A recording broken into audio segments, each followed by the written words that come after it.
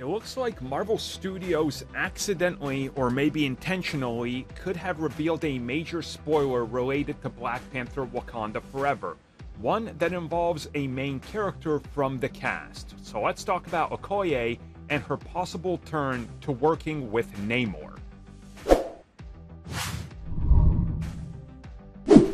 So it wasn't too long ago when we had a bunch of suits and armors from Black Panther Wakanda Forever on display by Disney, and this particular armor was spotted. Now at the time we didn't really know who would be wearing this, why, but there was speculation that it would in fact be Okoye.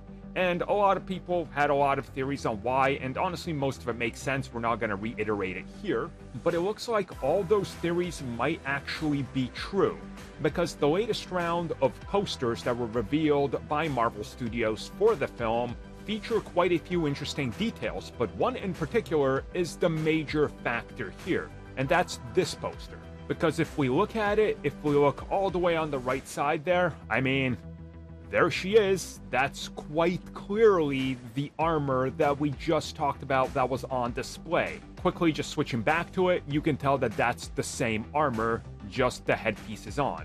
Now why this is important is if we go straight to the comics, where it's literally ripped off the page, we can see that the Midnight Angels are officially a part of this film, and she is one of them. Now, again, the Midnight Angels are directly from the comics, and in the comics, it's in fact Okoye and Ayo that are the actual Midnight Angels, and it looks like they could be doing that in the MCU as well.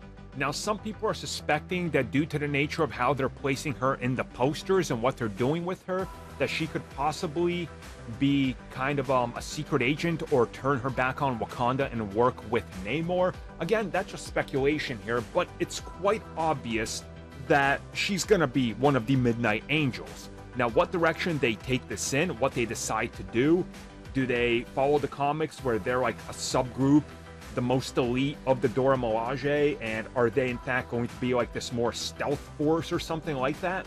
That could be the route. Or they could be some sort of elite group or something that's literally on the front lines and they got promoted. We just don't know what the MCU is going to do.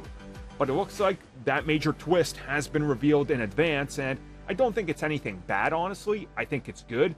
But if the rumors turn out to be true, that maybe she does turn on Wakanda, then maybe they could just take this armor and say it's some sort of underwater breathing apparatus or something. I don't know. To me, it looks like it could be, honestly. Like, maybe that's just me, but that looks like some sort of breathing mask on the front. But again, it's straight from the comics, so who knows what they're gonna do. But definitely interesting, and I look forward to seeing what they do with them. It's kind of cool that something so recent from the comics is making it into this film.